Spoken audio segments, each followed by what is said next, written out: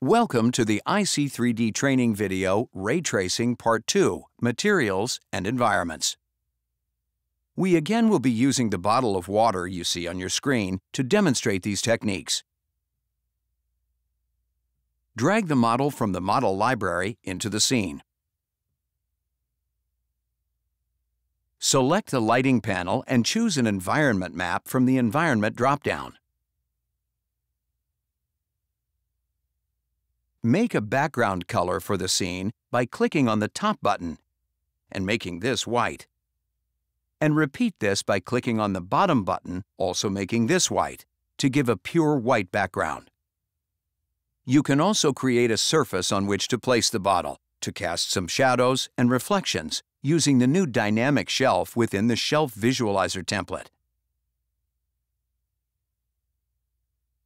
Click and drag the template onto the scene.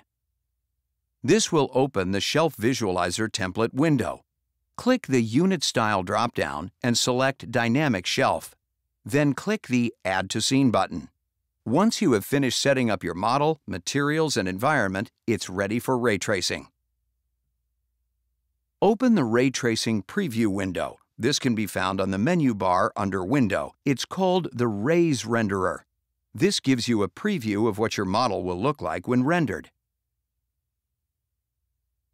You can dock this window anywhere within your user interface, as you can with all the other windows. Click the Start button within the Preview window to get a real-time preview of what your rendered model will look like. This image was rendered at 64 samples. You can render previews from 32 to 1024 samples. The more samples you use will give you a better quality render. But note that the more samples you use, the slower your render preview time will be, as you can see happening by selecting 256 samples.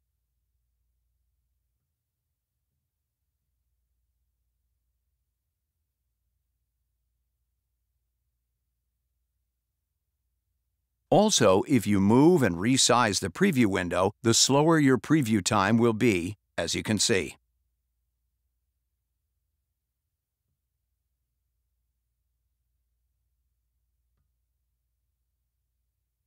The reason we give you the ability to preview your rendered model in real time is so that you can make any final amendments to model materials, lighting, shadow effects, or model position before exporting your high-res finished rendered image, as this can take some time depending on the size and quality of your exported image.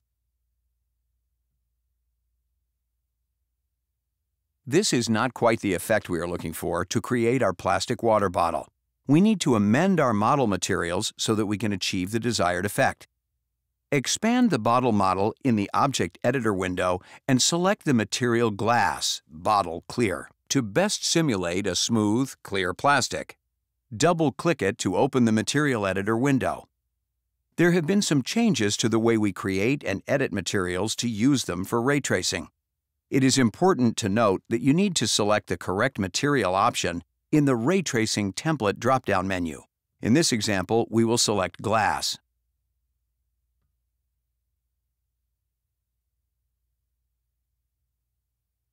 Other things to note are the levels of shine, refraction, and transparency needed when replicating glass or clear plastic. You need to know the correct level of refraction for your materials.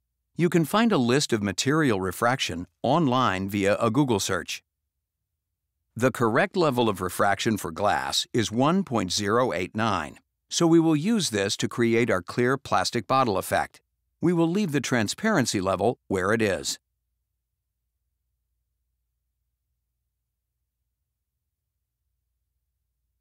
If we click the Start button in the Preview window again, we can instantly see the effect that our material changes have made to our model, and that this now looks like a clear plastic bottle. Next, we need to amend the liquid color so that it resembles water. Click Save on the bottle material and select the liquid material in the Object Editor window. Double-click it to open the Material Editor window. Edit the diffuse color by clicking the Edit Diffuse Color icon and select a white color. This will amend the color of the liquid inside your bottle on your model in the OpenGL format. Repeat this process for the specular color. You need to repeat this process for the reflective and transmissive colors, which is important for ray tracing liquids. we need to enter the correct refraction level for water, which is 1.325, and make sure Liquid is selected in the Ray Tracing Template drop-down menu. Another helpful tool when creating liquids is the liquid density slider. Water is not a very dense liquid, so we'll set this to 5. If we're dealing with thicker liquids, then we would set this higher. Click the Save button to save your amendments, select 64 samples in the preview window, and click Start to preview the model again. We now have the correct materials for our plastic bottle and liquid water effects.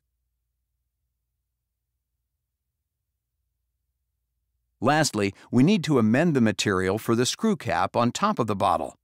Select the cap in the Object Editor window, expand it, double-click on the material, Plastic Cap, Aqua Blue, to open the Material Editor window.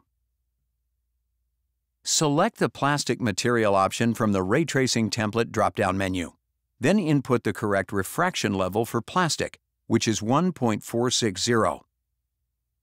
Also important to know that when creating some materials for ray tracing, the roughness level is a key factor, especially with plastics, metals, and paper.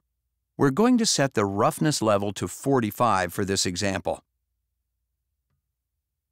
As you can see, if you do not pause your preview window, you get an instant real-time update preview to any changes you make to your materials. Select the lighting panel and choose to use any environment map from the Environment drop-down menu to light your model for ray tracing. As before, you can select to place your model in the environment by clicking the Background Environment Map radio button. Click the Start button in the preview window to see the new background and lighting effects. Move your model around within the environment to see real-time updates of lighting and environment effects in your preview window. This concludes the iC3D tutorial video part 2, Ray Tracing, Materials, and Environments.